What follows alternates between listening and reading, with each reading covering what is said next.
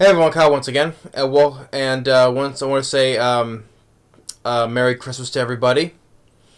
You know, just now like Thanksgiving, spend time with your family this Christmas and have all good time as a family.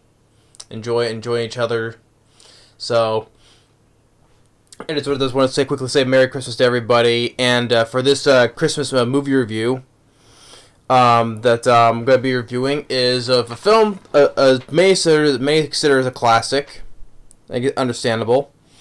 And I grew up watching the film. I just haven't seen it quite some time though. As of recent though, I haven't seen it as of recent though. But I still like the movie. Me and my brother watched it quite a bit growing up. So for this Christmas review, we'll be reviewing of The Santa Claus from 1994, starring Tim Allen. I still like the Santa Claus. Have a couple nitpicks here and there, more than I did back then, though. But I still like the Santa Claus. And the film was directed by Joe Pasquin or Pasquin. I think that's probably pronounced Pasquin. This is the first film he directed. He would direct another film with Tim Allen from Disney, also called Jungle to Jungle. Jungle to Jungle, sadly I don't hardly remember. I know Martin Short was in it, which later in the third Santa Claus movie he would team up with Martin Short again, Tim Allen. And then he would go also to direct Joe Somebody, and then the sequel, Miss Congeniality 2.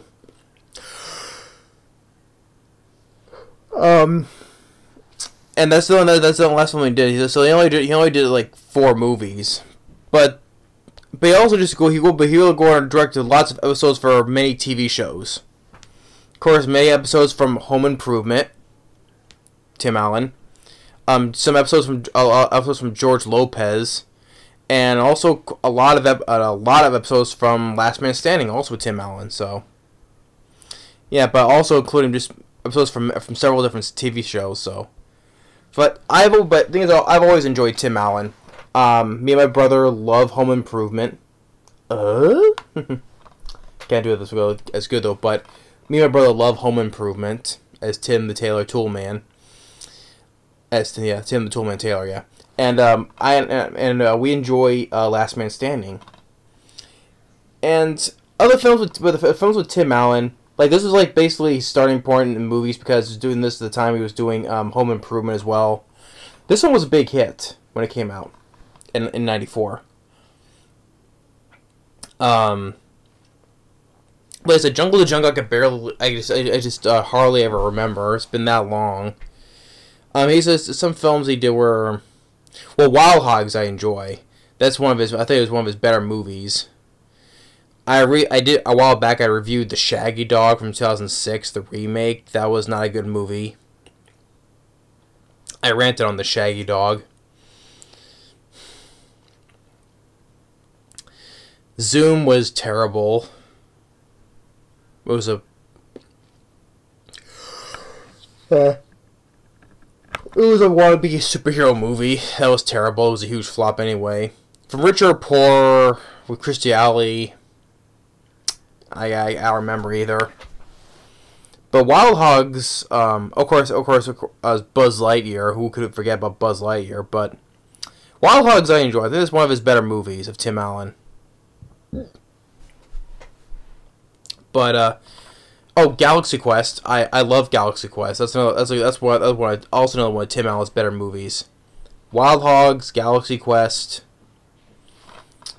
But a lot of people will remember from Tim Allen from this, and of course, it got the 2 sequels, 2 and 3. Of course, when this film was a big hit, of course, it got sequels. But Santa Claus, I still like. Tim Allen, I still like. He was still good as Scott Calvin. He's a guy who's divorced, but he has a son. You know, only a little bit limited on visitations.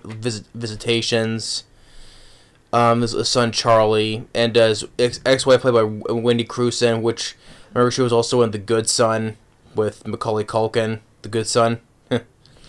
Judge Reinhold is her new husband. Of course, Judge Reinhold from Beverly Hills Cop, Fast Times at Ridgemont High, Ruthless People. I enjoy George Reinhold.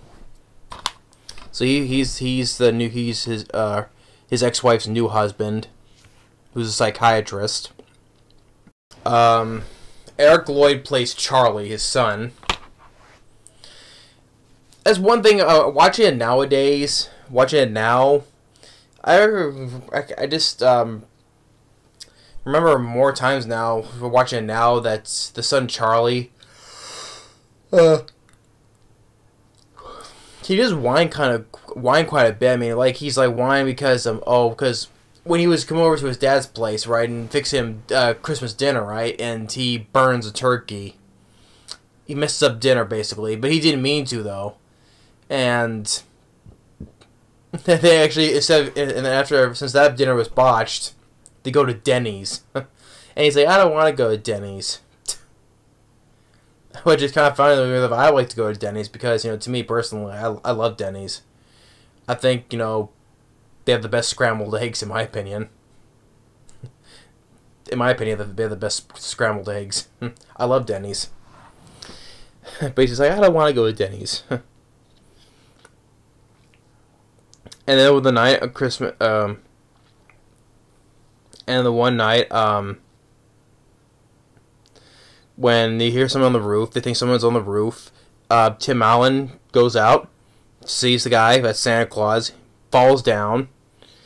Although, it's quite funny for that Santa Claus, we don't know if Santa Claus has been like over like 1,000 years old or something, but I think he's time spending on rooftops on houses. But when he gets surprised and he actually slips on the roof, kind of makes that kind of Santa Claus look like a dummy, right?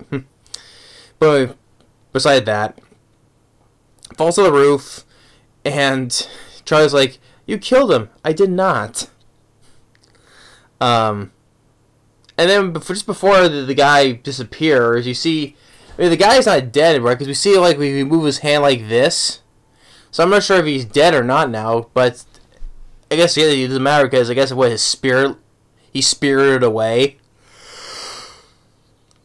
But he does now. By the time his suit is empty, when they come back to it, they see the reindeer on the roof. And of course, when they get on the roof, the first thing the reindeer does, especially the one Comet, farts. Yeah, of course, great. The first time we see reindeer, and it's the reindeer Comet, he farts. Oh boy, I don't know how many times I say it when I say about fart jokes in movies especially in kids movies like these. But anyway, and Charlie, he was like, you never would do what I want to do.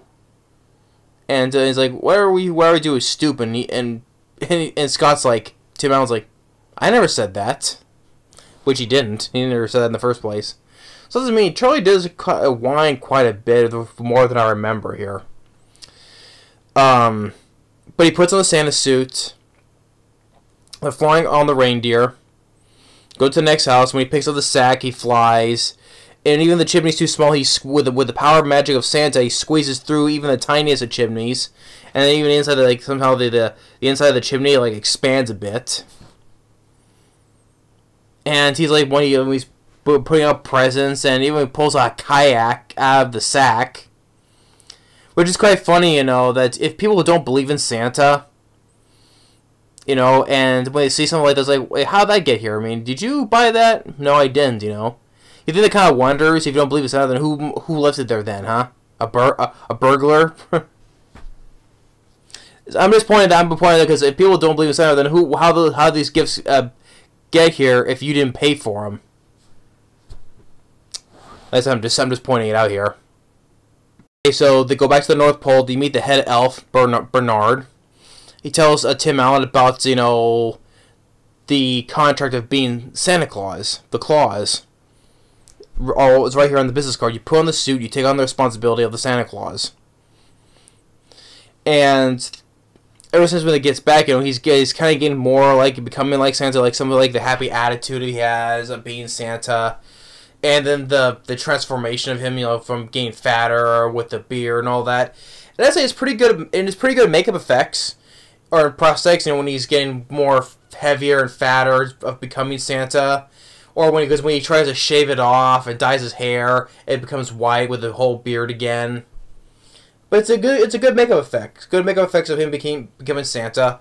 And while that's going on, though, his ex-wife and her new husband, Judge Reinhold, they're believing that they're making Charlie believe, becoming obsessed with Santa Claus, that saying he's a Santa Claus, make him believe in Santa Claus a lot, since he's be dressing like Santa Claus.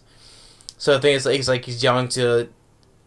I'm like, he's a little kid, right? If he wants to believe in Santa Claus, you can't just make him not believe in it.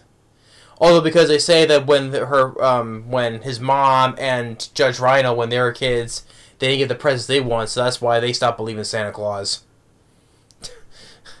Yeah, that's saying you don't get the present you want, you stop believing in Santa Claus. Oh boy, yeah. Because Wendy Crewson, she wanted this mystery dating game, and Judge Reinhold wanted an Oscar Mayer Wiener whistle. Yeah, since they didn't get those, they stopped believing in Santa Claus when they were kids.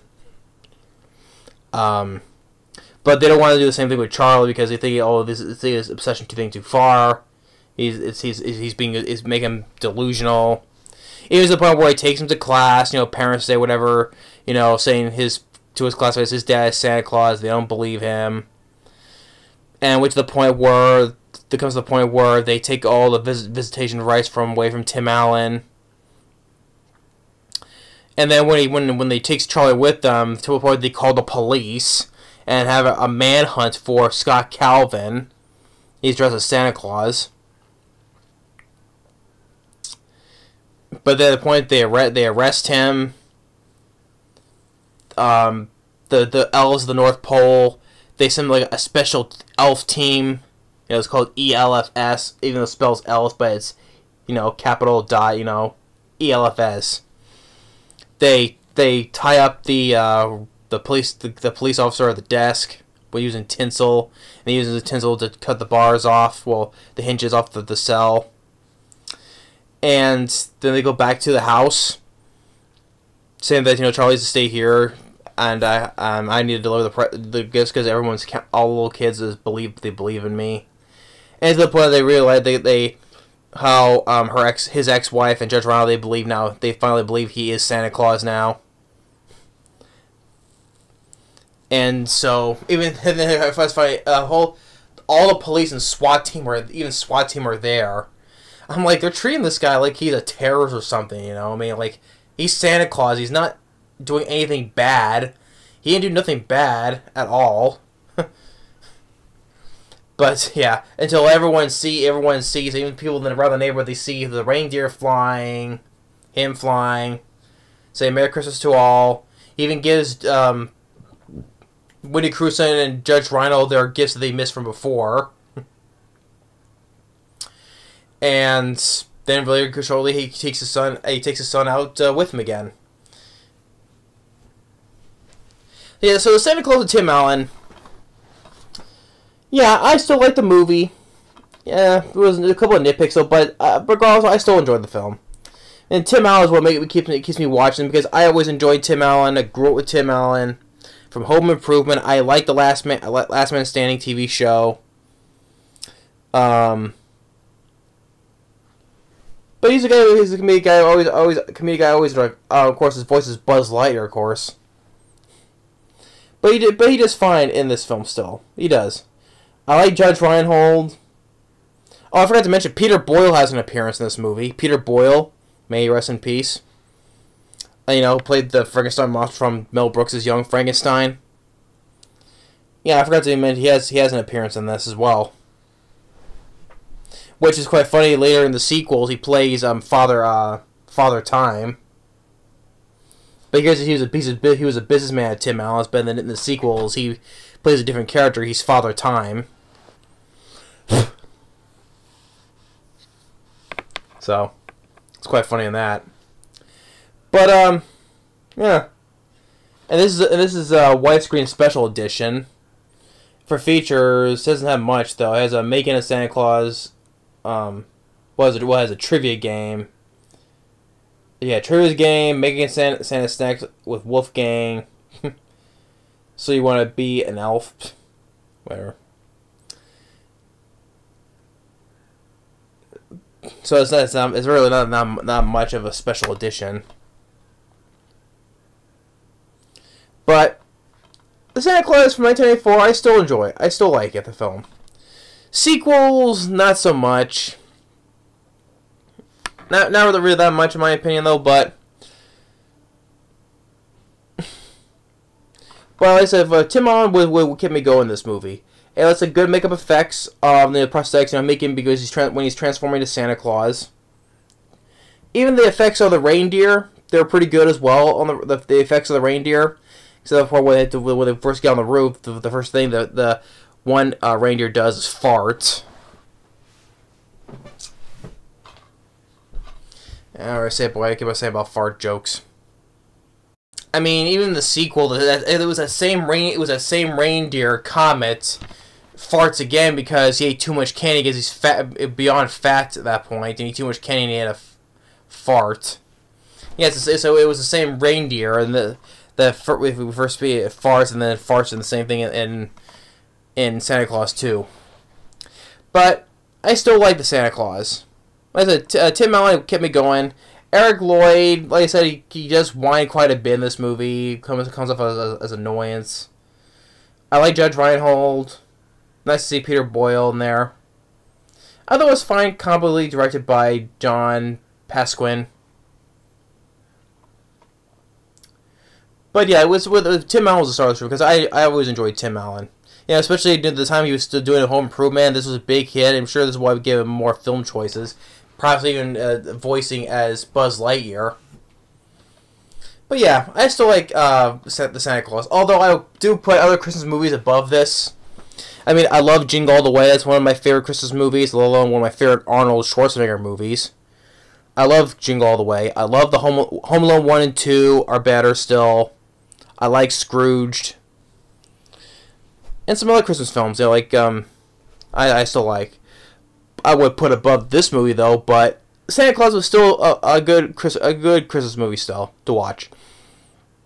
So yeah, it's much more short than you. Well, I'm gonna say none of my reviews are ever short though. But my Christmas review for this year will be of the Santa Claus, and I say once again Merry Christmas to everybody, and after this, get a couple more reviews in, then I'll probably get to my top list of favorite films and worst films this year.